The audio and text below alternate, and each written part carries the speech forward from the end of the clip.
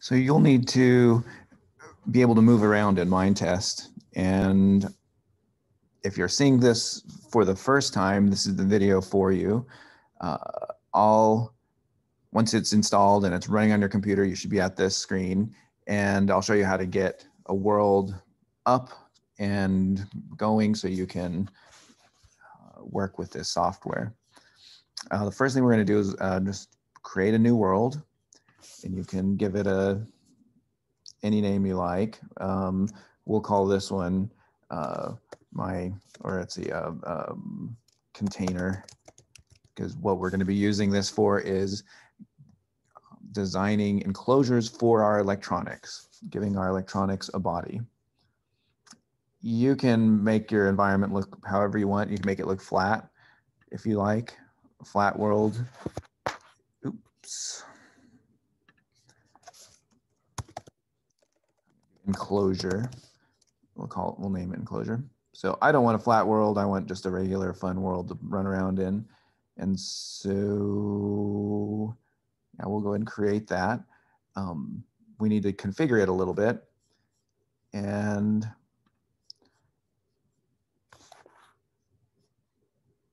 what I have is a mod. These are modifications or other code or commands we can add into this. And we're going to use world edit. So we want to enable world edit. I have a world edit installed right now, but you can find more or install more in a couple different ways. For example, you can come down here to this plus button. This is called Content DB. You can click that, and so I can just type world edit and search. It's looking through games. We're going to look through mods. And so yeah, there's world edit, and then we can install it here. If you look online, there's such a open source community that there's not a lot of, sometimes some of the tutorials you'll find show you a very difficult ways for installing things. So it's updated, and now it's fairly easy to do some of this. There should be a way to configure. I think we're probably good. So we're going to play the game. And this is going to take us into the world, and we can run around. It's created a desert for me. And so, okay, first thing we're doing, I'm using W. So if you press escape, it'll tell you the controls over here. W moves you forward, back, S is backward, space bar will make you jump, or if you're flying, it'll make you ascend. And so there's a few other things here. I is inventory. That one's going to be important. So this is creative mode. Oh yeah, I'm going to exit to the menu. That's the other thing that we need to check. We need to make sure it is in creative mode right here. So we're good. Since we're using it as a the design, three-dimensional design tool, we don't want to really be fighting off zombies or anything. If I go to the inventory, this line is the line of materials I have for building, and this is a list up here, library of everything, and I can just start building in ice, maybe. What is that? Oh, it's a lamp. Some silver sandstone, and I thought I saw something else I wanted in here. It's going to turn night, and this is a lamp. So there's some lighting nodes. These are called nodes. That's probably all I need for now.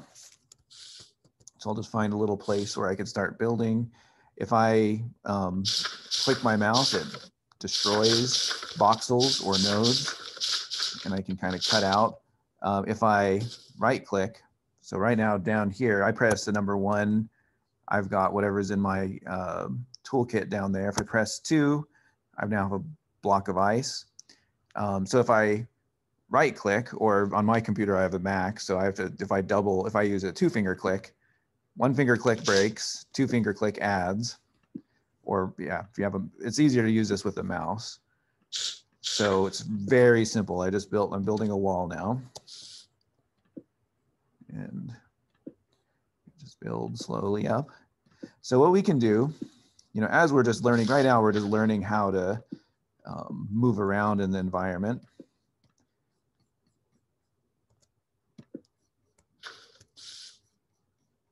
And as we learn, we can start thinking about like, what is our scale here, right? Is this,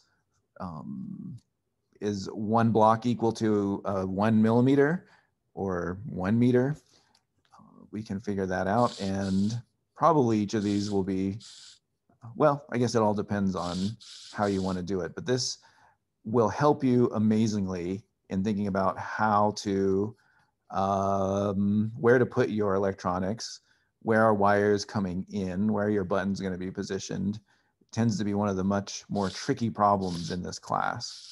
So being able to get inside a very large, even if it's a rough 3D representation, helps out a lot. Okay, so the next thing we're going to do is, it's sort of awkward trying to just run and jump on things and build. So I want to be able to fly around. If I press K, I think it said to say, all right, so I'm pressing K, it says disabled, enabled. Okay, so now I can, oh wait, K again, fly mode disabled. Okay, so I don't have the privilege to fly. And so, but I'm, it's my game, so I can do anything I want. So our first command we're going to learn is how to give ourselves a privilege. And if I press the /, it opens up this command line, or this is called the chat box or chat window, but it's a command line. And I use the command grant me. I can say just grant me fly. And yeah, it's one of my privileges. Now if I press K, I can just fly around, and I'm holding the space bar now and flying up, and then shift makes me go down. So that's great. So I can fly.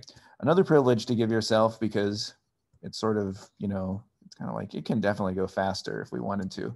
So next one I do is grant me fast, and you can turn that off with J. And so J, it's enabled, and I'm going really quick. All right. So now I can go over here and, build, no problem. The other thing that you're going to run into, it's going to turn into night at some point. Right now it seems like the middle of the day. It's noon right now. And we're going to want to set time. So the other thing I usually do right away when I get into this is grant me set time. And to set time, you'll just do something like time, and then you'll enter in a number. I just do 6. I don't even know how many zeros that is. Oh, if you go into chat and you press the up button, it'll cycle through all the commands that you've used before, just like Linux, or if you're in a Linux shell. So grant me set time. What was I going to do? Oh, yeah. 60,000. We'll set it to, I think, 6 a.m. I don't know what the time convention is yet. This is actually still pretty new to me, too. If you've played Minecraft, this is very familiar, because it's a clone or an open source Minecraft.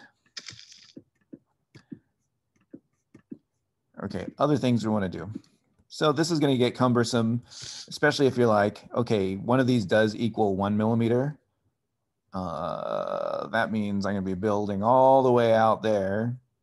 I mean, I want something really big, because the more detail, the more ability I have to kind of plan and decide where things are going to go. So this is where world edit comes in, and it's really powerful and wonderful to use. The first way you can do it is, I'm going to fly way up here. And you can explore all this, and there are ways to bring in USGS, US Geological Survey, elevation data. And so if you wanted to, create a 3-dimensional model of your house and the whatever 10 square miles around you, you can do it. I haven't done it yet, but I have messed around and played around with a lot of GIS in my undergraduate work, but that's another story. Okay, so to use world edit, if we come over here to this crafting one. After installing this mod, you'll see that this world is here, and that's the world edit menu. And I have a whole bunch of things I can do. I'm going to try just, actually I want to create a dome. This kind of looks kind of cool. I'm going to create a dome down over here by the beach. Okay, create a dome. All right, and it says cobblestone. How about glass? Yeah, glass. 5. So we're going to pretend one block is an inch, and I want a foot. Dome the size of a foot. And it says, okay, hollow sphere, solid sphere. Okay, a hollow dome because I want to be able to get inside of it. And up here in the top left, it tells me no position has been selected. So with World Edit, you have to tell it, you have to give it some information about where you want to put it. And how you do that is a couple ways to do it. I think the easiest way is to use the command line here and then just do slash and do another slash and 1. And it's just placed that right where I was at, this 1. And so that is that voxel right there has been selected. And I'm going to go ahead and now do my hollow dome. All right, and there it is. I'm going to do another one. This is going to be a light. So I'm going to do that again. I'm going to use my lamp. Yeah, one of those. And this time I'm going to do, say I have a 4-inch light bulb. It's a sphere. I'm just going to put it right there. Ooh, that's going to, when night comes, that's going to look cool. And I can't get out. I can just break my way out of there. All right, so some other things you can do with World Edit that is very fun. We can use 3D models.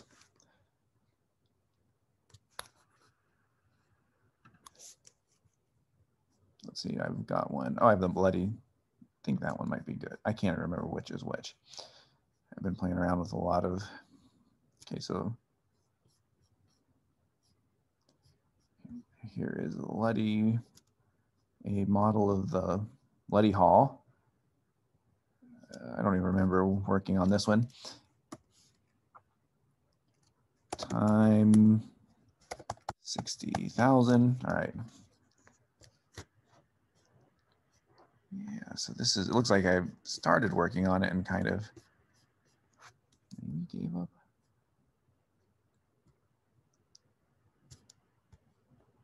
Yeah, so I have this model of Letty Hall. Our, yeah, I haven't done much with it. I have a really nice one a nicer one in Minecraft. And our buildings person, I was able to get the schematics from our buildings person and create, you know, I have the dimensions and I drew it out really quickly in some 3D modeling software. Put it into a format that was the same format you'd use for a 3D printer. And then I translated it into a model that I could bring in to here. And I've got,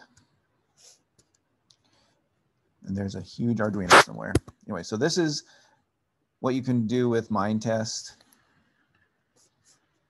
The other thing that is very cool is you can run your model as a server and invite people to join, and you can co-edit models, build models together. Really fun potential.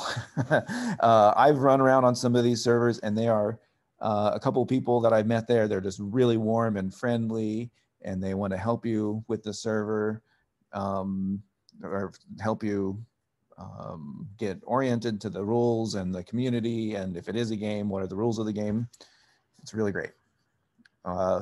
So we'll have one of these up and we'll start working together to share and communicate what kinds of